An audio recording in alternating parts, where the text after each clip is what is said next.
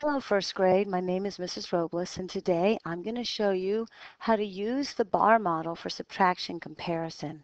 I'm going to show you by example, so we are going to begin with a sample problem. Let's read it together. Jan has 10 balloons.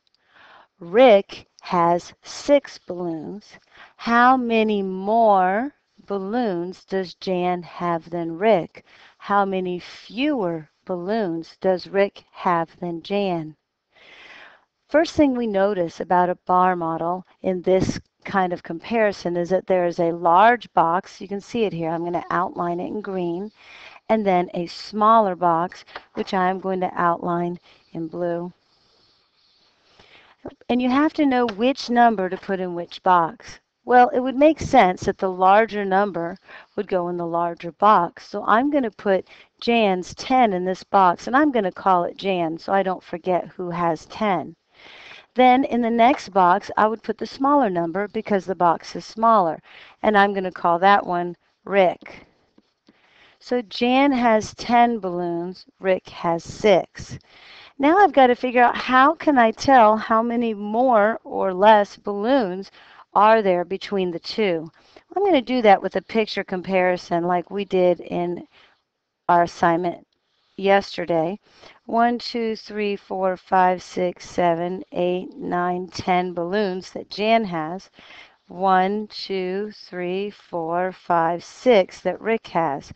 When I draw lines connecting the ones that they have that are the same, I end up with 4 left over. That means that 4 balloons are what's left that are not part of Rick's numbers. So I am going to say that Jan has 4 more than Rick, or Rick has 4 fewer than Jan. To set up the subtraction sentence then, I would have 10 balloons from Jan. I need to take away Rick's 6, and that will equal 4 left over. So 4 balloons more that Jan has, or 4 less that Rick has. Well, let's continue by doing 2 more sample problems. These are exactly like the ones you'll be doing in your next assignment, so pay attention to how we do them. The directions say read the problem, use the bar model to solve, write the number sentence, then write how many. Number 1, Abby has 8 stamps. This is important that you know that. Ben has 6 stamps. How many more stamps does Abby have than Ben? Well, I know I see a big box and a little box. So I'm going to put the largest number, which is 8, in the big box, and I'm going to label it A for Abby. And then 6 stamps is how many Ben has. I know that's less, so that's B for Ben.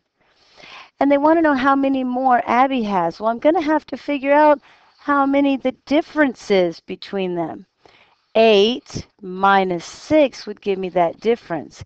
If I don't know how to subtract it, the easiest way then would be draw my picture comparison. That's 8 for Abby. Ben has 6.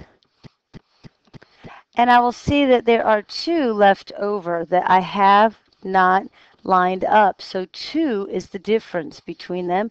So that would mean that 2 is how many more Abby has. 8 minus 6 equals 2. So she has 2 more stamps.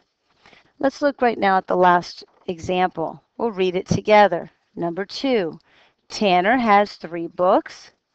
Vicky has 6 books. How many fewer books does Tanner have than Vicky?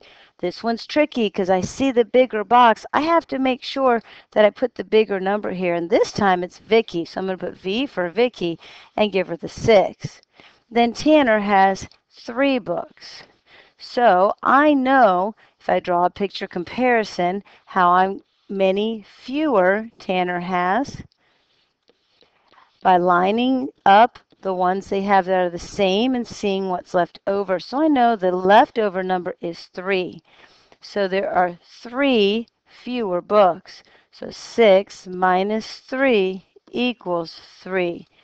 3 fewer books.